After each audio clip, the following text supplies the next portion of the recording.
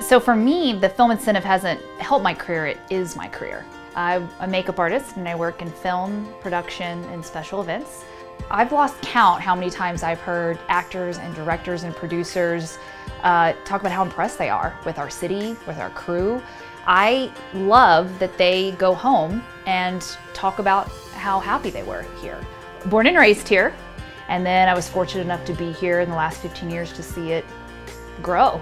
The film incentive is what kept me here, and it is why I'm here and committed to staying rooted in Oklahoma City and being part of the growing community. It allows me to stay rooted in my hometown, work in film, which is what I love to do, but essentially it was the ripple effect that led me to starting my own company. I now have a team of 10.